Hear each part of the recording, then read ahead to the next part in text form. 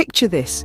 You press a button and voila, your favorite toy car starts moving. Ever wondered how that happens? Well, let's break it down with the help of our friends Sparky and Watt. See, all this magic is possible because of something called an electrical circuit. Just like how water flows from a river into the sea and back again, electricity has its own journey. It starts from a power source, maybe a battery, and travels to a device like your toy car. But its journey doesn't end there. Electricity then makes its way back to the power source, completing a loop. Sparky and Watt love to play with these loops. They hop on the power from the battery, ride it to the toy car, and then race back to the battery. So, in essence, an electrical circuit is like a loop, a path for electricity to follow. Now that we know what a circuit is, do you think electricity can travel through anything? Let's dive into this electrifying question with our guide, Professor Electra. Picture this. You're in your kitchen holding a metal spoon and a wooden spoon. If we could see electricity, which spoon do you think it would prefer to travel through? The answer lies in whether the material is a conductor or an insulator. Conductors are materials like our metal spoon that electricity loves to travel through. They lead the electric charge on a merry dance, allowing it to flow freely. Many metals such as copper and aluminum are excellent conductors. That's why you'll often find them in wires and electrical devices. On the other hand, insulators, like our wooden spoon, are the party poopers of the electrical world.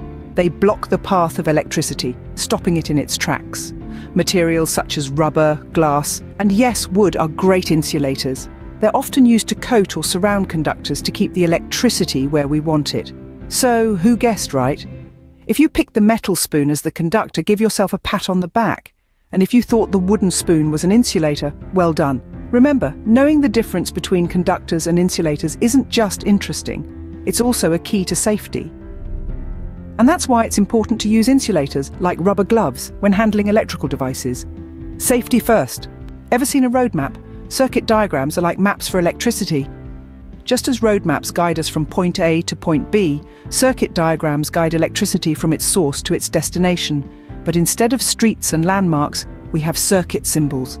These symbols represent different components within a circuit, like a battery, a switch, or a light bulb. Imagine you're on a treasure hunt. You wouldn't get far without a map or symbols to guide you, right? Similarly, an electric current needs a path to follow, and circuit diagrams provide just that.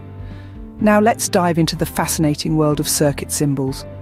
The battery, which is the power source, is represented by one long and one short parallel line. Picture it as a mini energy store ready to power your devices. Next, we have the switch, symbolized by a line with a break in it. Think of it as the gatekeeper of the circuit. When the switch is closed or on, it allows electricity to flow, but when it's open or off, it stops the current in its tracks. And then, there's the light bulb, drawn as a circle with a cross inside it. This little symbol can light up your world, or at least your circuit diagram. But how do we connect these symbols? With lines. These lines symbolize wires that carry electricity from the battery through the switch to the light bulb and back again. Now imagine these symbols as characters in a story. The battery, the energy giver, sends the electric current on a journey along the wires. The switch, the gatekeeper, controls the flow of the electric current. And finally, the light bulb, the light bringer, glows when the current reaches it. So, reading a circuit diagram is like reading a story. Each symbol plays a role, and together they tell the tale of how electricity travels. So, the next time you see a circuit diagram, you'll know how to read it. Isn't that electrifying? Did you know there are different types of circuits? Let's explore two of them: series and parallel circuits. Imagine you're on a one-lane road. That's similar to a series circuit. In a series circuit, electricity has only one path to follow. All the components, like light bulbs or resistors, are lined up one after the other. Just like on a one-lane road, if there's a breakdown, say a bulb burns out, the whole circuit stops working. That's why when one bulb goes out on your string of Christmas lights, the whole strand goes dark. Now imagine a multi-lane highway. That's like a parallel circuit. In a parallel circuit, electricity has multiple paths to follow. Each component has its own separate path. If you have a breakdown in one lane, or if a bulb burns out, the other lanes are still open. The electricity can still flow through the rest of the circuit. That's why when one bulb in your flashlight burns out, the other bulbs still light up. Can you spot the difference? In a series circuit, Everything is connected in a single path. If one part fails, the whole circuit fails. But in a parallel circuit, each component has its own path. If one part fails, the rest of the circuit can still function. Now it's quiz time. I'll describe a circuit and you have to tell me if it's a series or a parallel circuit. Ready? Here we go. In this circuit, if one light bulb burns out, all the light bulbs go out. Is it a series or a parallel circuit? Think about it. That's right. It's a series circuit. So whether it's Christmas lights or your flashlight, now you know the difference between series and parallel circuits. Remember, electricity is powerful and we must respect it. Let's learn some safety rules. Imagine you're in the company of our electrifying trio, Professor Electra, Sparky and Watt. They're here to guide us through the all-important safety rules when using electrical appliances. First off, never ever touch electrical appliances with wet hands. Water is a good conductor of electricity and we don't want to invite an electric shock. So make sure your hands are completely dry before you touch any electrical device. Next, remember to switch off and unplug appliances when they're not in use. This not only saves energy, but also reduces the risk of any electrical accidents. Now let's talk about plugs and sockets. It's crucial to avoid overloading sockets with too many plugs. Overloading can cause overheating and potentially lead to a fire, so always keep an eye on the number of plugs in a socket. Also, never yank a cord from the socket. It might damage the appliance, the socket, or even worse, could give you an electric shock. Always hold the plug and gently pull it out. And last but not least, if you see any frayed cords or damaged plugs, tell a grown-up immediately.